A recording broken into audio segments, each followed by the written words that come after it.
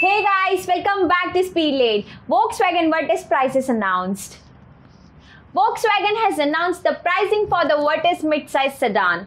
The car is available in two trims, Dynamic Line and Performance Line, with prices starting at Rs 11.21 lakh ex-showroom. The Volkswagen Virtus is based on the MQB A0iN platform, which it shares with the Skoda Slavia.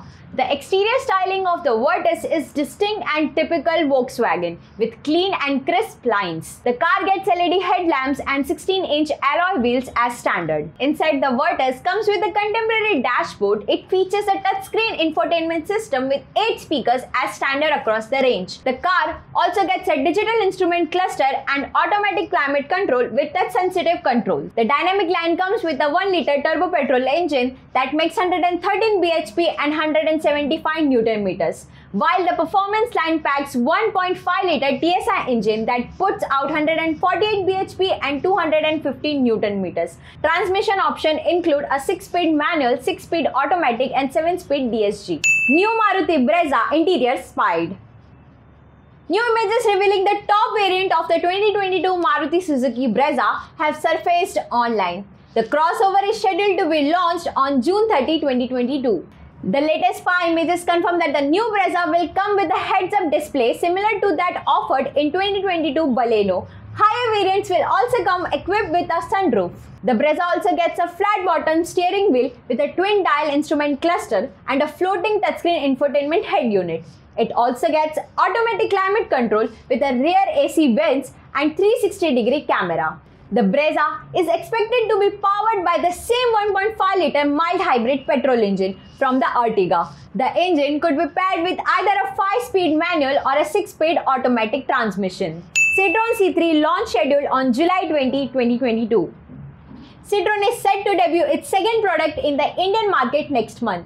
The C3 crossover will be launched on July 20, with official bookings opening on July 1, 2022.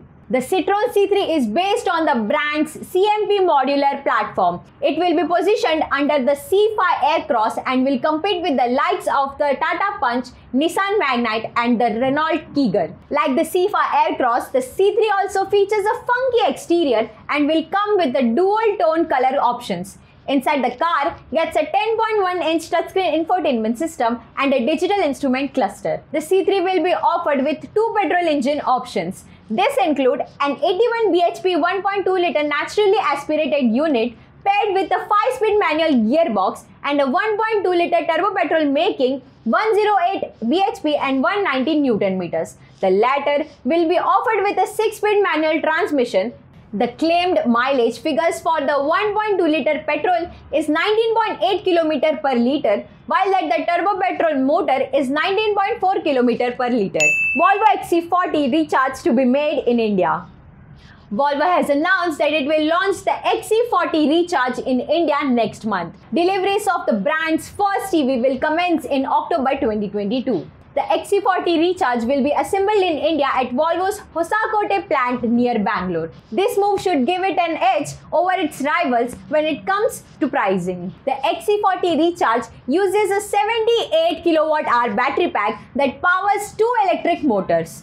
The combined output is 402 bhp and 616 Nm. Volvo claims that the car does 0 to 100 km per hour in 4.9 seconds, while its top speed is limited to 180 km per hour. The SUV can cover 418 km on a single charge. So that's it for this episode. Do like, share and subscribe to our channel to get more updates related to automobile news.